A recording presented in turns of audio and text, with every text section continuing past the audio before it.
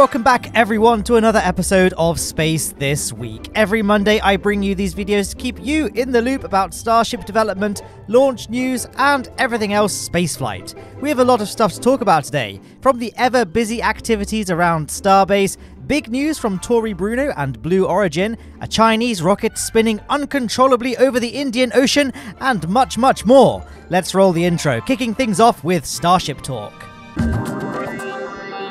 It's all business as usual down at Boca Chica, Texas. SpaceX are really ramping things up ahead of the orbital flight test, though the exact date of this is now a little uncertain, or at least a little more uncertain than it was before. This is because Booster 7 remains in the Mega Bay undergoing inspection and repairs, and still not a lot is really known about its status, and that certainly hasn't changed much in the past 7 days. A number of Raptor engines have been removed from it, but yeah, that's about it as far as we know. Here you can see it next to a fully stacked Booster 8, and it remains to be seen if SpaceX are going to try and fix Booster 7 and fly it with Ship 24, or if they'll salvage what they can and then use Booster 8 for the flight. I'm sure we'll learn more about the future of these two boosters over the course of the next week or so. Over at the launch site on the 21st of July, Booster 7.1 was tested to failure. You can see it buckle in this shot from Lab Padre here. It's very normal for things to get tested to failure. Take a look at the remains of this SLS core stage as an example.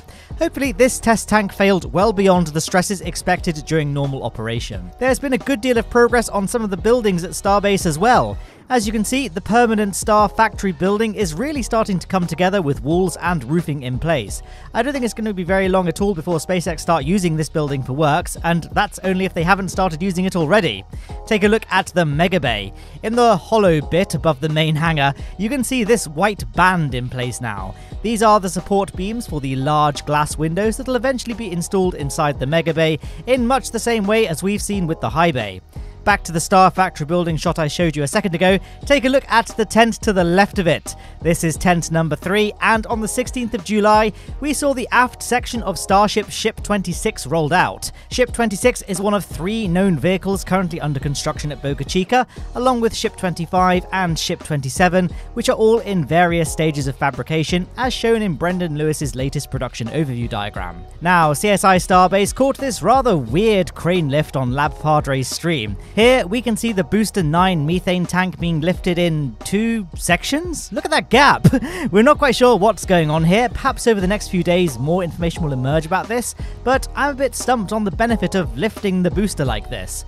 Or, you know, Elon's motto has always been, the best part is no part, so maybe SpaceX are trying to delete some of the rings of the booster. Anyone? Anyone think I'm onto something here? But hey, that's just a theory, a Starship theory. Okay, I did that joke last week. I'm sorry. It's just, I worked really hard on this image, you know? Like, subscribe, quality content. Okay, shilling aside, over at the Kennedy Starbase site, we saw the rollout of Section 5 of the Starbase Orbital Launch Tower, where it was rolled to Pad 39A for stacking. This particular section of the tower is where the cryogenic propellants are loaded into the Starship vehicle. And with the stacking of this piece complete, the launch tower at Kennedy is now past the halfway point in terms of its total height. Some big congratulations to Joe Barnard are in order. About 7 years ago, he started on a journey to propulsively land a model rocket, Falcon 9 style, having no background in aerospace, engineering, coding, or anything really. And last week on the 24th of July, he proudly announced that his Scout rocket had finally managed to stick the landing. Not long after, he published this amazing onboard footage of the landing as well. I am fully expecting him to publish a full video on his YouTube channel of the full flight with various different camera angles, so go subscribe so that you don't miss this. It's gonna be awesome. Anyway, yes, congratulations to Joe once again. So, you know, is it going to be back to carbonating milk now then? We had another big launch success, this time over in China. On the 27th of July, we saw the maiden launch of the ZK-1A, also known as the Lijian-1 launch vehicle. The rocket is produced by CAS Space, a commercial spin-off of the Chinese Academy of Sciences. This is their first solid-fuel launch vehicle, which stands at 30 meters tall and is 2.65 meters in diameter and consists of 4 all-solid fuel stages. The rocket is capable of lifting 1.5 tons of payloads to sun-synchronous orbit. During last week's launch, it successfully placed 6 satellites into orbit, all of varying purposes, from technology demonstration, electromagnetic research, atmospheric research, quantum key distribution, and science popularization. the launch was a success, and all satellites are now operational. This launch makes the ZK-1A the largest operational solid-fueled rocket in China. On the 29th of July, we had another launch from China, this time a Long March 2D. This carried 3 Yaogan 35 satellites to low Earth orbit. This is the third launch we've seen for Yaogan 35, which is a reconnaissance satellite of which we know relatively little about. It's considered to be a relatively new type of satellite, so it'll probably take some time before its intended purpose becomes clear.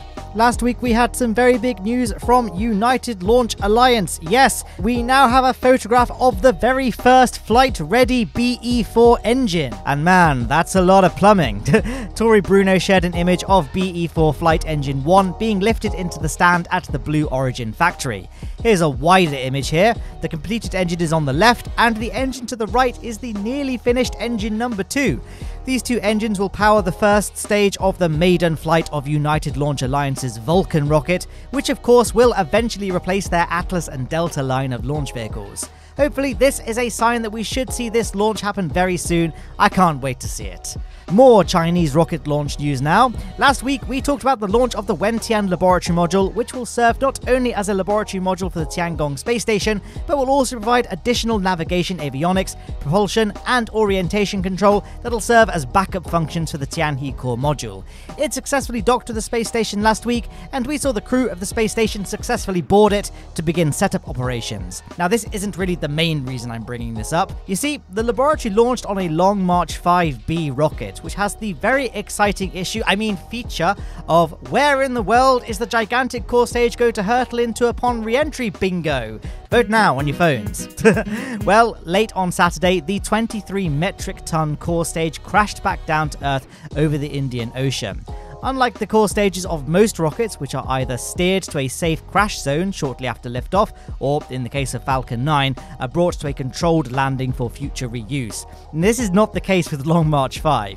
The core stage enters orbit with its payload, and then it just sort of stays up there until atmospheric drag catches it and sends it down to Earth in an unpredictable and uncontrolled fashion. So it really is a complete gamble where it's going to end up. One observer caught this video from Kuching in Malaysia.